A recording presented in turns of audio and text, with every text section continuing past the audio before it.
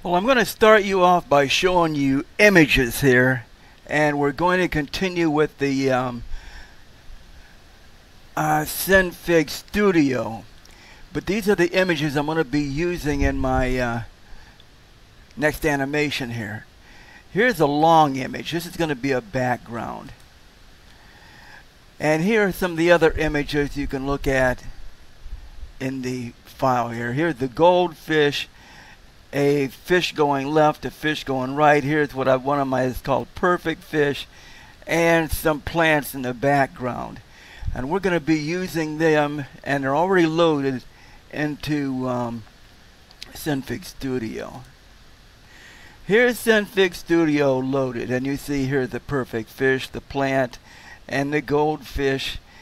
The different fish that I'm going to be, the different things I'm going to be using in this scene. As you click on the image, since I click on the image here, that's the background. That's that whole big background. And it doesn't appear that there's a way to turn these off. This doesn't, well, I shouldn't say that. I guess it does turn them off. It does turn them off. Here's the one I want to look at. That's the background. Now what I have done is I started that background. This control here puts it at the very beginning, right here. This is the starting point I have for the background. Now as you move it down, you'll see the image move across. That's so the background will be moving across. And at the very end, you see where it is. And we can run that and watch just that background go across. That's the background of everything. And if you saw the other video, you realize that's all set with this little figure right up in here. That sets the height and everything else about it.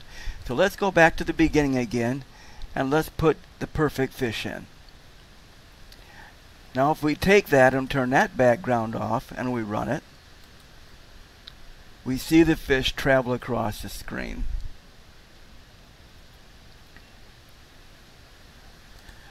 And we'll back it right back up here. We'll stop it and back it up to the beginning. And this is the fish right now that's in the original position on the side, and you saw it travel across. Now, the order that they are in here is the order you see them in. If you see the background is here, and the fish is in front of the background. And as I run it, you see the fish swim across the background. Now it's not going the same speed. It might look like it is, but in actuality it's not going the same speed. I can change it a little bit if I want. If I take this fish here, I can move it and say, okay, let's start him up here a little bit closer. And at the very end, let's have it a little bit here. That'll move it a little bit faster. I don't want it to go the same speed as the background because that just loses everything then.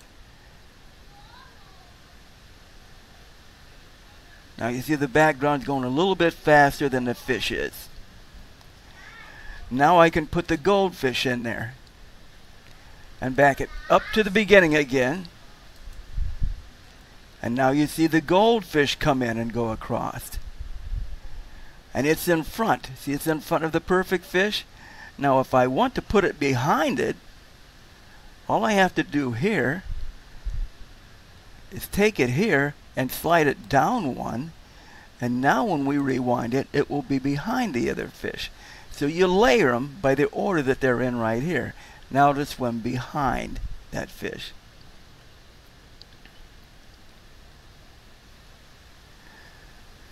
Now we'll include another layer, that fish right there. Now that put it on a little bit of an angle.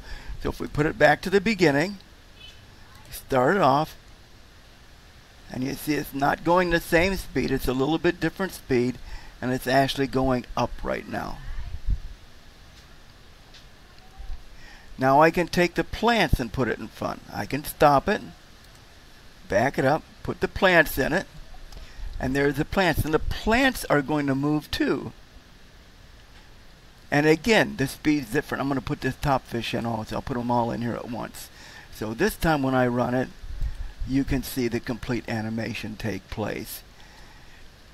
Here's these plants moving towards the right, the background moving towards the left. That fish is not moving the same speed as the others. And I could change that probably a little bit better. See, that's the one that's right on top. Let's see if we can get that to move quicker. If I started here,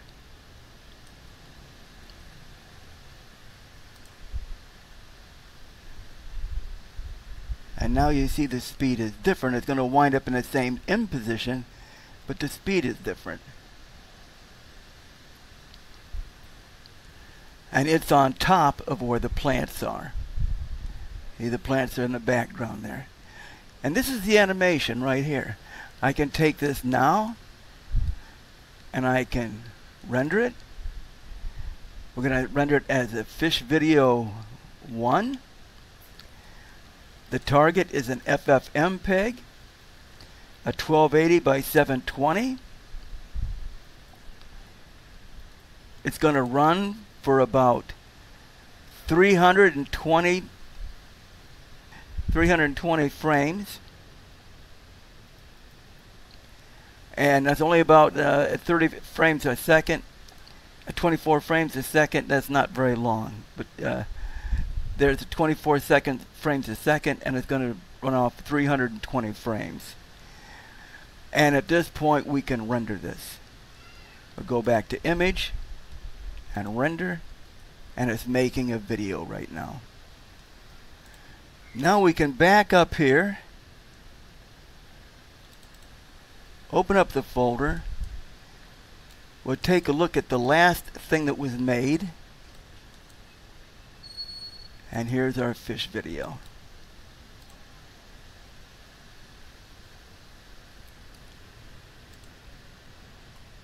And it's bigger than that whole screen is.